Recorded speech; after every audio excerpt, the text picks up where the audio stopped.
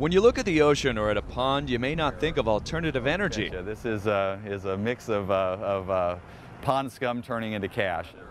But where some just see green stuff floating in water. So we're one of these companies that's trying to produce energy products from algae. There are businesses out there seeing green profit potential. Los Angeles-based FICO Systems is one of many companies working to turn ordinary algae into a potential cheap source of oil. The federal government says it knows about 24 firms are working on this. It's awarded 7 research grants to algae companies. And algae are the fastest growing plants on the planet.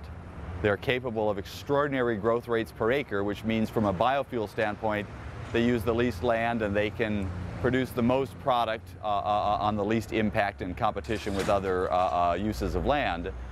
Algae is also carbon neutral. It feeds on carbon dioxide, the gas which warms up our atmosphere, and sunlight. It all sounds promising. The question is, how soon will this become reality? And is whether or not that can be done economically anytime in the near future. And Dave Karen is a biology professor at the University of Southern California and an algae expert. He's consulting for Michaels' company. Algae will grow.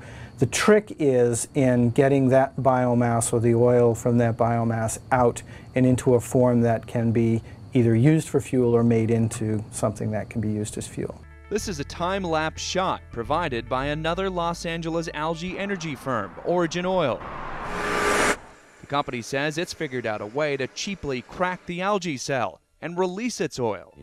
And we've now got it as a single-pass, cost-effective process. They can't give away the secrets of this device, but CEO Briggs Eckelberry says this is a machine which pumps gas through the water and algae. About an hour later, you can skim oil off the top. They're also researching ways to produce algae in brewery-style vats with the aid of a bioreactor, colored rods which provide the tiny plants light to grow. So that the system can be run 24 hours a day. It will not be dependent only on sunlight. Most open pond systems, which are popular for algae, run only during the day because that's when the algae can grow and photosynthesize. Origin Oil says the end result could be to help wean the nation off fossil fuels, a top goal for the White House. But what's going to happen is oil for the first time is going to have a competitor. It's not going to be the OPEC cartel against the rest of the world. It's going to be, oh, there's all these petroleum producers, and then there's local fuel production in all these countries, including the U.S.